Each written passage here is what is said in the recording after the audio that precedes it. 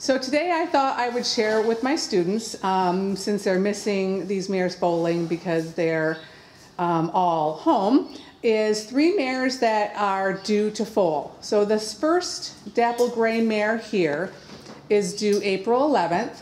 The mare behind her was due April 6th. And then we'll look at a mare that's due April 13th. So as we look at these mares, and what helps us determine whether or not we are going to stay overnight is vulvar relaxation, udder development, and milk in the udder.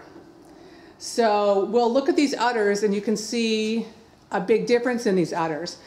So many people I know start sleeping overnight with their mares just because they have a big udder. But if you start to look at what fluid is in the udder, you can do a really good job of determining foaling just by good observation skills, not having to have foal alerts or some of these vaginal implants or these devices that fit on the halter. So let's go ahead and look at this first mare that was due April 11th. And this will be her second foal.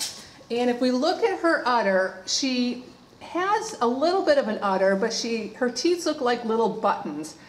So this mare is a long way away from foaling.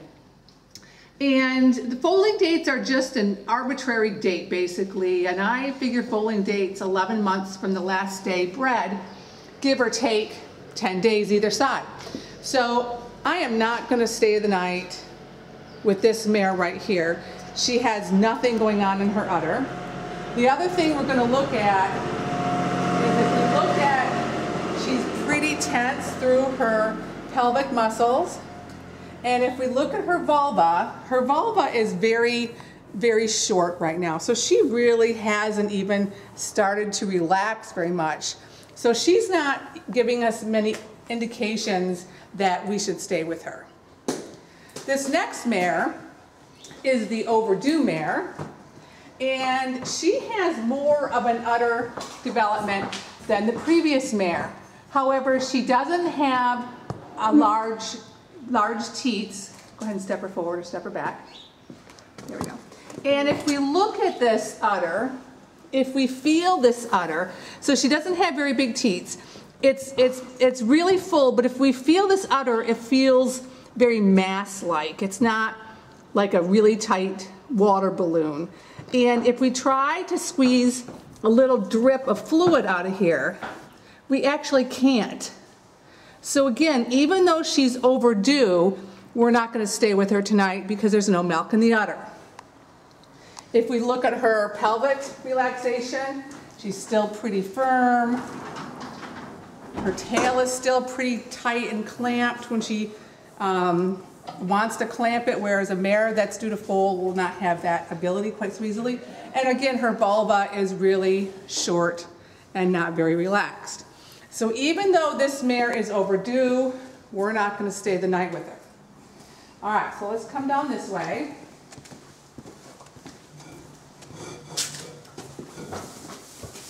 The tail wrap. Can you run in the med room and get the sock and the tape for me? All right, so this is a mare, and she's due April 13th. And so this mare is going to foal. So yesterday when we checked her, she had cloudy fluid in her udder. It wasn't quite milk yet. So we decided that we were not going to stay with her. And our average as to how many nights we stay per mare is like 1.5 nights. So we're pretty good at predicting foaling. So if we look at this mare's udder, there's really no need to see what kind of fluid is in there because she's already dripping a little bit of milk. And from this morning to right now, her udders even changed quite a bit more. So we are definitely going to stay with this mare. If we look around her pelvis area, you can see how much more relaxed she is through the pelvis than was the other mare. So she's pretty jiggly through here. And if I didn't have my hands on her vulva area, you could see how much more this vulva actually relaxes and how poochy it gets. And then this mare's tail is actually quite loose compared to the other two mares who still had that ability to clamp it. Her tail is just super loose. So we're going to actually stay with this mare. So how do we get her ready for foaling?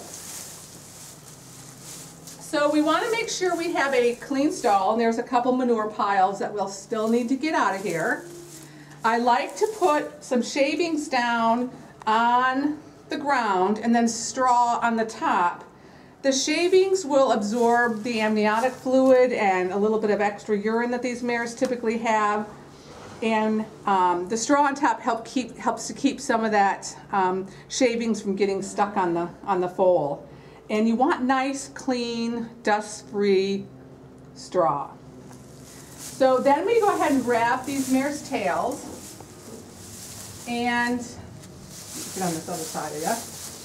I like to take old tube socks or soccer socks, put them in my hand, hold the tailbone, wrap this tail hairs around my fist here, pull the sock over my arm and all the way up, pulling in all these little hairs, leaving just a little bit of hair at the top so my tape sticks. And I use this, easy sissy, you're fine. This cloth tape, you're right, kind of scaring her, and tape this to her. You want it snug, but not so tight that you'll cut off the circulation in their tail. And I always leave a little flap that goes up just so we can pull that off easily. So now you can see how much her vulva has relaxed. She was a little nervous having me look, so she kind of tightened that up, but right now it's super relaxed. Okay? So the next thing we will do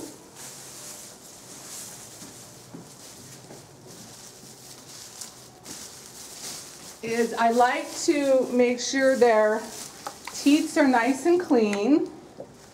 And I think I'll take a little bit of this and wipe her vulva off, although it's going to get dirty between now and tonight. So we'll just kind of wipe her teats off, kind of get some of the, careful sis, you're fine. She's not real fond of this right now. So we'll just kind of get some of this greasy smegma junk off her udder. We'll just kind of get some of that off of her. Just so this foal, when it starts to nurse, isn't picking up a lot of this junk. You're fine, I know. Good girl. And she's really not all that bad.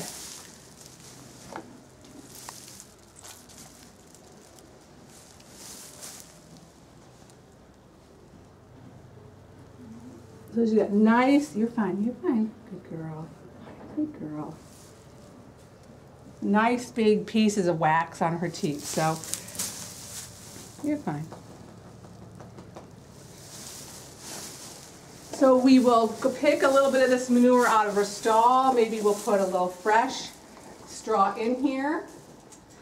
This mare came into the barn 30 days ago and received her spring vaccines, as well as she was dewormed. And we started feeding these mares that are in the barn now an individual diet. They were group fed prior to this. And put her in the foaling stall. And I like to leave a halter on these mares in case the mare is having difficulty foaling. We can restrain her. In case she gets overly protective of her baby, we could grab a hold of her easily. In case she decides that she wants to reject this foal. So I always like to have a halter on them the first night we foal and just make sure there's nothing that they can get that halter stuck to. And so that's about it right now. we'll keep our fingers crossed that we have a beautiful baby tomorrow. And people might ask me who this mare is. Her name is Chardonnay. She is an El Nabila B daughter and out of a Monor daughter, and she is in foal to PA Marco. So fingers crossed we'll have a baby, and we'll show you that foal tomorrow.